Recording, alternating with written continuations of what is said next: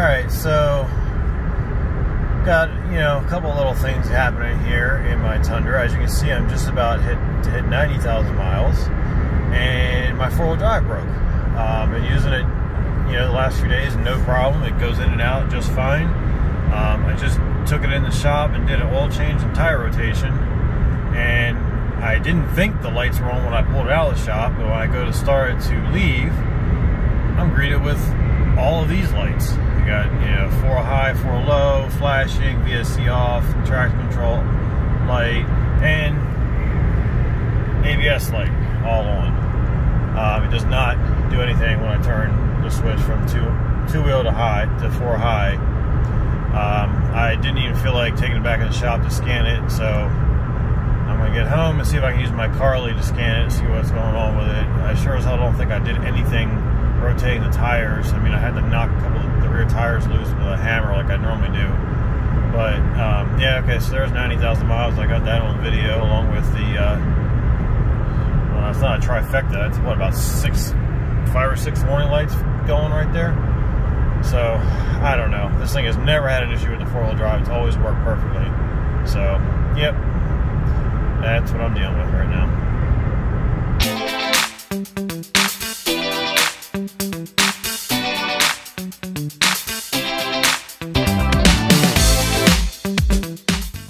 What's going on, guys? Welcome back to Sweat Equity.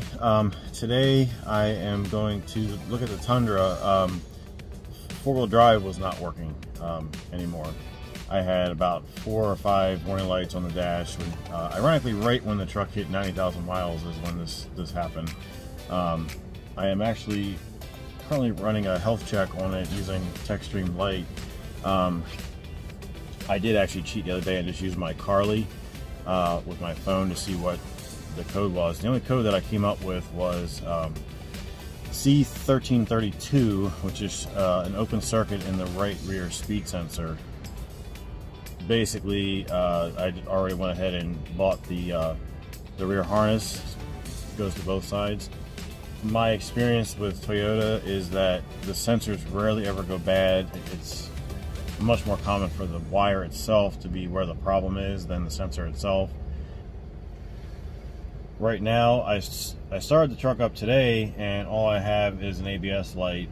Alright, so we got the health check up here.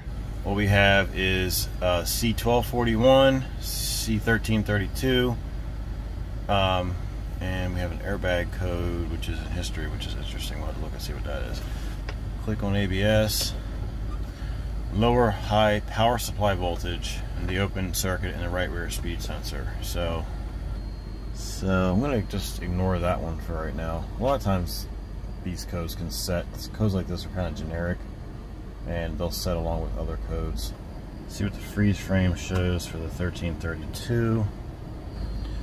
Showing all the wheels were just sitting at 0, so it wasn't moving.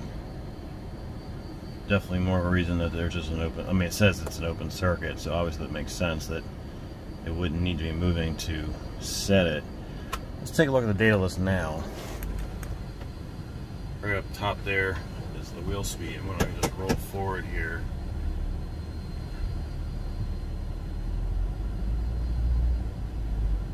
So right now, they're all working. So we have, yeah. So right now, everything's fine. So even more indication that we just have, a wire problem and not necessarily a sensor problem. The sensors on Toyotas in general, they don't, like I just said, they don't really go bad.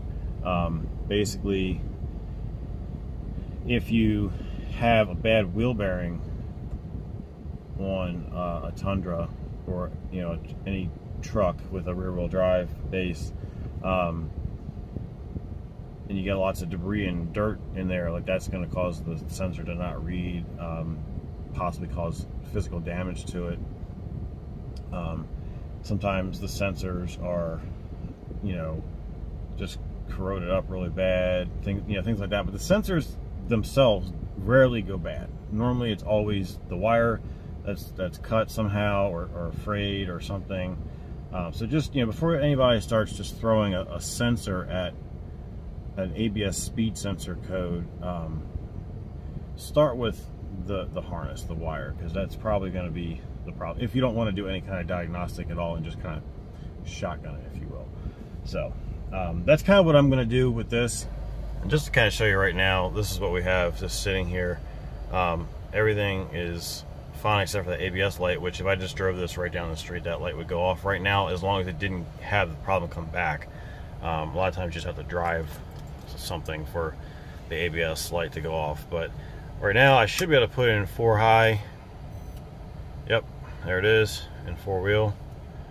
Turn it off. Everything's off. So there's no issue with the 4-wheel drive system at all. It just wouldn't engage with that active 1332 code. We're gonna go ahead and get up under the truck and take a look and see what we got as far as the sensor is concerned. All right, so this is the new part right here. This is the state control sensor wire harness. That's the part number right there. And this will cover both sides of the rear. So both left and right speed sensors will be covered by this one harness. All right, so basically the harness starts right there on this is the right rear wheel, and it has the connector there. It has a, let's see if I can get that right there. There is a clip pulling it right there. Comes across. This has various places where it's clipped in all the way across. And right here, there's a 12mm bolt, and then it goes up to the charcoal canister, and then that right there is the connector up top, and it goes over to the left rear wheel and can get right there on that side. So we're going to just go ahead and swap it off. So they have these protective covers over the harness that you can just pop off and make it a little bit easier to get to, and then you just have a normal little push tab. Sometimes it's easier to, when these are on, if you just squeeze, it may not work, so just kind of push it on a little more. Just push in and then squeeze, and it should come right off. So if you squeeze these, actually I'm sorry, this way, and you can just push them right through and you don't damage it at all. That's really the correct way to do it. Just kind of squeeze the little tabs and then just push right through. So we're going to do that all the way across, and then I'll show you the top part. You got your 12mm right here.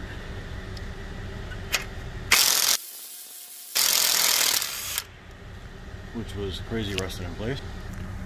And the connector up top has the locking tab on top. Just push, you're going to pull the side that's still attached to the truck off. And the new harness actually comes with this bracket right here, so you're going to take that nut off. I'm going to go ahead and spray that down with some penetrating oil first, just to, especially after taking that last one off. Let that soak a little bit, and then you're going to pull this whole piece off.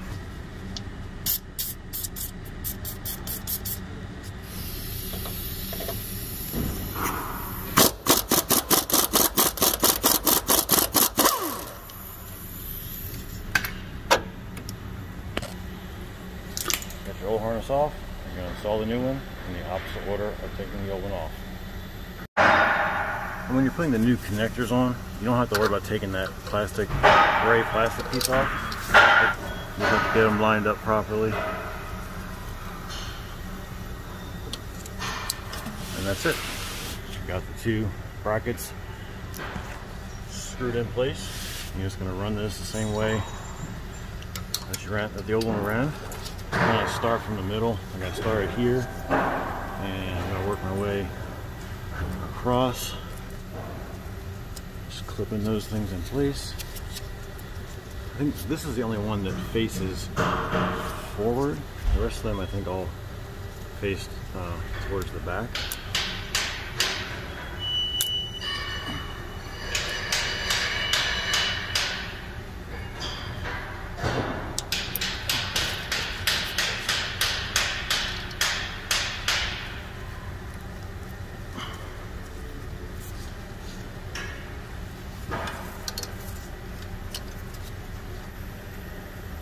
See that one there. I should run under parking brake cable there.